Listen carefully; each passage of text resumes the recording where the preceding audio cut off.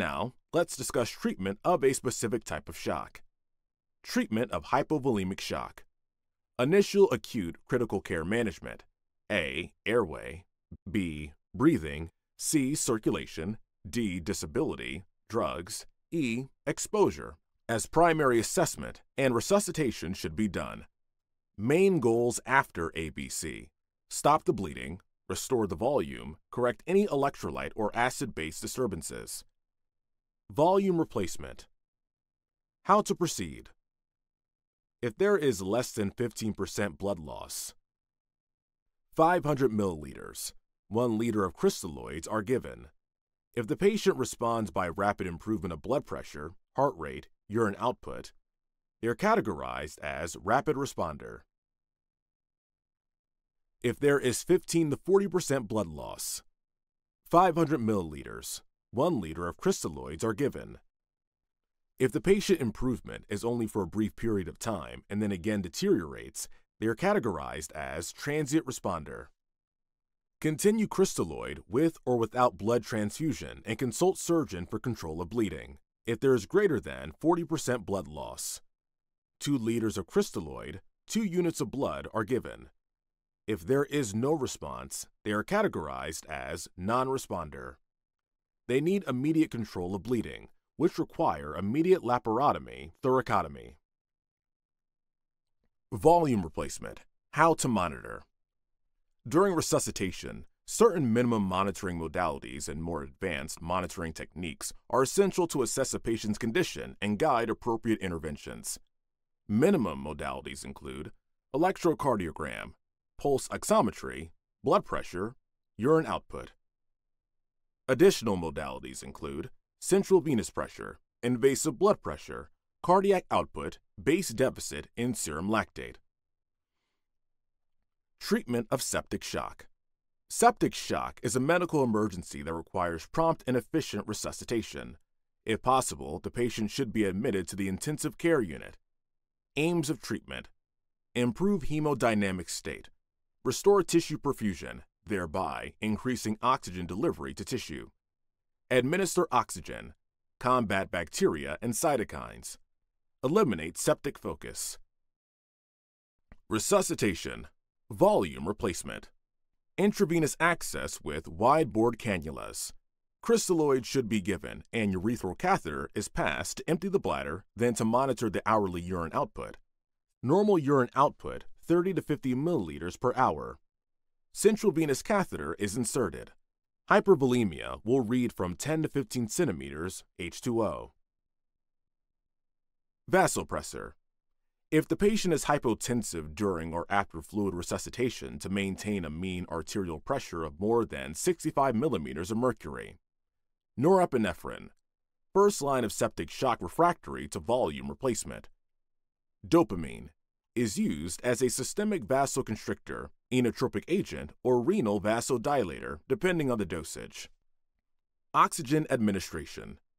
It's delivered by a face mask to increase oxygen saturation, increase oxygen delivery, and uptake by tissues.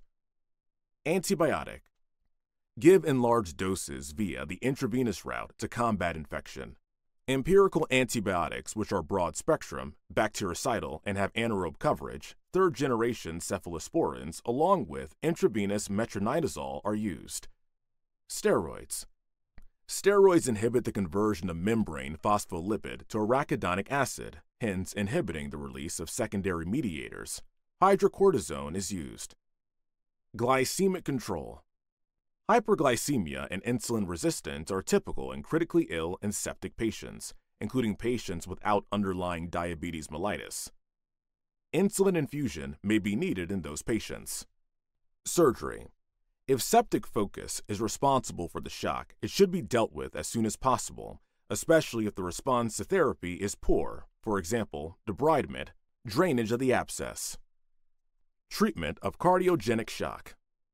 Ensure adequate airway and ventilation. If required, intubation and mechanical ventilation as maintenance of adequate oxygenation is required to ensure adequate myocardial oxygen delivery. Electrolyte abnormalities, commonly hypokalemia and hypomagnesemia, should be corrected. intravenous morphine sulfate or fentanyl for pain. Dysrhythmias and heart block must be treated with antiarrhythmic drugs, pacing, or cardioversion if necessary. Dopamine stimulates cardiac beta-1 receptors to increase cardiac output, but may also vasodilate peripheral vascular beds, lower total peripheral resistance, and lower systemic blood pressure through beta-2 receptors. Ensure adequate preload and intravascular volume is essential before starting dopamine. Dopamine stimulates dopamine receptors, vasoconstriction, beta-1 receptors, cardiac stimulation, beta-2 receptors, vasodilation. Dopamine is preferable to dobutamine in treatment of cardiac dysfunction in hypotensive patients. Catecholamines must be used carefully. Amrinone and milrinone, phosphodiesterase inhibitors, are used in resistant cardiogenic shock.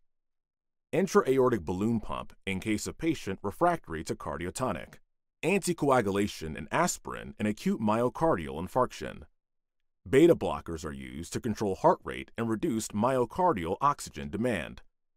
Nitrates help to increase coronary blood flow through vasodilation.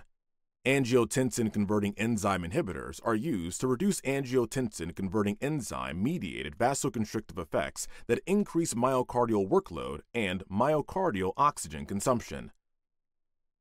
Percutaneous transluminal coronary angiography with stent placement is recommended in acute myocardial infarction. Treatment of neurogenic shock.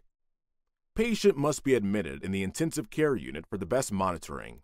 After the airway is secured and ventilation is adequate, fluid resuscitation and restoration of intravascular volume often improve perfusion and neurogenic shock. Appropriate and rapid restoration of blood pressure and circulation may improve perfusion to the spinal cord, prevent progressive spinal cord ischemia, and minimize secondary cord injury. Administration of vasoconstrictors will improve peripheral vascular tone, decrease vascular capacitance, and increase venous return, but considered once only after hypovolemia is excluded. Dopamine may be used first if the patient's blood pressure has not responded to what is felt to be adequate volume resuscitation. A pure alpha agonist, phenylephrine, may be used primarily or in patients unresponsive to dopamine. Stabilization of vertebral fracture after adequate resuscitation. That's all for the video. We'll see you next time.